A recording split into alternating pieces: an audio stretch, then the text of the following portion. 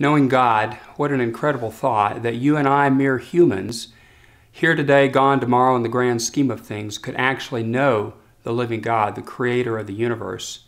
And yet that's exactly what the Bible tells us. In the book of Ephesians, where Paul was writing a letter to the Ephesians, he starts the letter praising God for this very thing. He says, "Praise be to God, the Father of our Lord Jesus Christ, who has blessed us with every spiritual blessing in heaven because we belong to Christ. Before the creation of the world, he chose us to be his in Christ, to be made whole and holy and blameless before him, standing before him covered with his love. And because of his love, his plan has always been to adopt us as his children. And he did this because he wanted to. It was his pleasure and purpose." Did you notice in that scripture passage that the words "in Christ" and "belong to Christ"? And that is because the only way that we can know God is to know Christ. Now, we might know something about God. For example, we can see the grandeur of the world that he has made if we have eyes to see it. But we don't really know God personally that way. It is only through Christ that we can actually know God.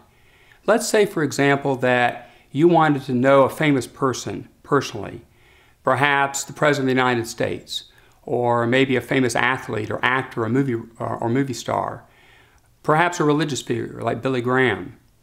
Well, you might know something about Billy Graham. You might have even met him once, but you don't really know him.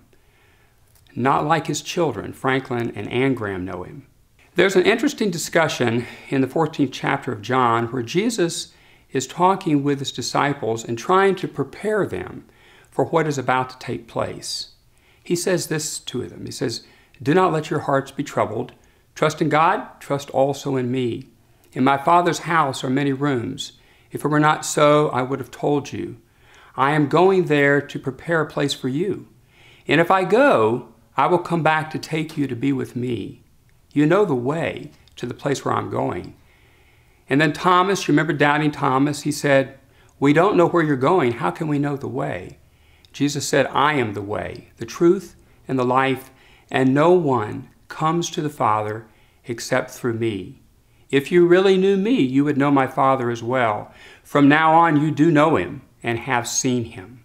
In that same letter to the Ephesians, Paul says this to them. He says, "Ever since I heard about your faith in the Lord Jesus, I keep giving thanks to God for you, and I keep you in my prayers." And this was his prayer to them.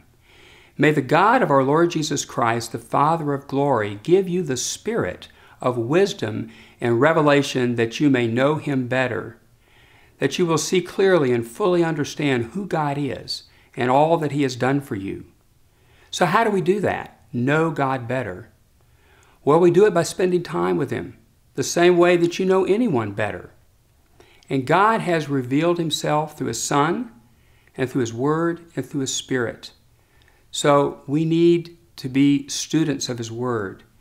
We need to spend time reading the letter that God has written to us and the instructions that he has given to us. We need to spend time talking with him, praying with him, meditating, focusing on his Word, and then obeying that. Some people may say, well, how do you really know? How can you be sure that you know God?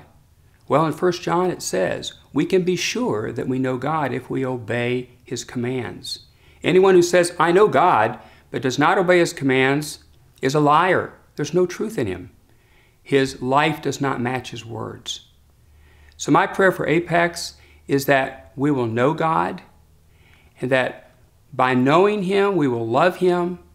By loving him, we'll obey him. And then we'll live out the life and the purpose that he gave for us, and that is to praise and honor him in everything that we do.